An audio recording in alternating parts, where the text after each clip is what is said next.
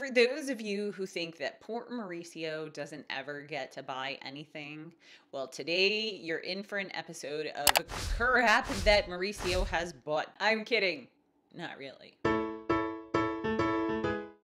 Hi, I'm Wendy Valencia. This is my husband Mauricio and my daughter Melina, who's 6. We are on the Dave Ramsey plan to pay off more than $300,000 worth of debt as quickly as possible. And we want to take you along every step of the way because this is real life and real life happens on this channel. Good, bad, and ugly. Really ugly. And today he has kind of less attractive, shall we say. So if you are interested in following us along on the rest of our journey, make sure you click that big old red subscribe button down below. I'm always amazed by people that can go totally beans and rice and like crank out this plan and just kick debt to the curb in like months, under a year. Because apparently we are not that family. Some months we kill it and some months we bomb. This month and last month, actually, we pretty much killed it, except for a couple of little things that have gone on in the Valencia household this month. And I'm going to talk about a few of them.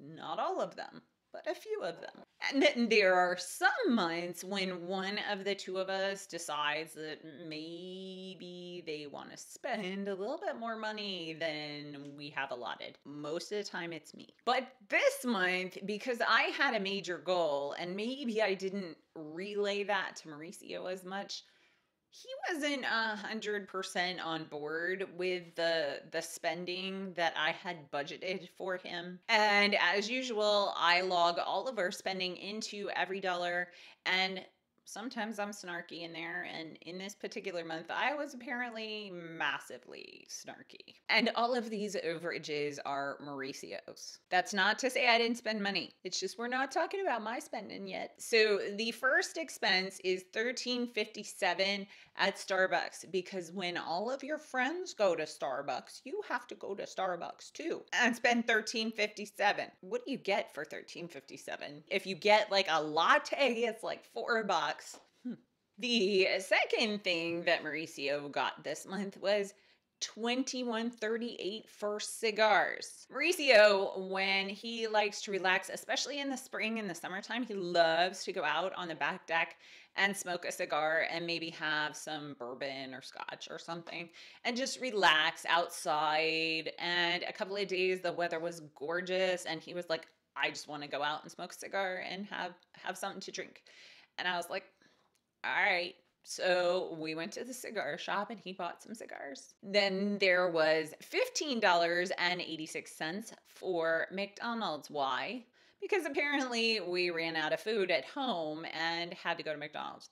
No, truthfully, Mauricio is a complete sucker for Melina. And when Melina says, Mommy, Daddy, can we go out to McDonald's? I say no. And Mauricio's like, sure, honey, whatever you want. And so she's learning. Little puppet master I got growing up is mastering the art of puppeteering her dad. The next one was $14.80 for lunch out. They went and got pho, which is awesome, and it's like a wonderful, wonderful warm soup dish, and it's fantastic, but why didn't he use his blow money? Because he went out for lunch with his coworkers. Must have gone out previously and didn't have any money left. But my personal favorite happened actually this morning when Melina informed me as I was walking out the door that she wanted McDonald's for breakfast. And I said no. So apparently while I was out, she approached her father and I got this text from Mauricio. Can you bring Melly McDonald's? She wants a Happy Meal. Thanks. And I said, for breakfast? And he said, yes, she wants it. My response to him was, so we're no longer parenting?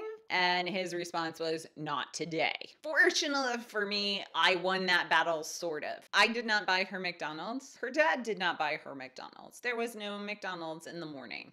She did, however, figure out that if she went to her grandfather and asked for McDonald's, he would go get McDonald's. So she ended up having McDonald's for lunch that day. Won the battle, lost the war. So if you made it this far, I'll actually fess up. Not a single one of these items was a surprise to me. Mauricio told me he was going to spend every single cent of these things, either before or immediately after it happened. And I was okay with that because we have the category which shall not be named.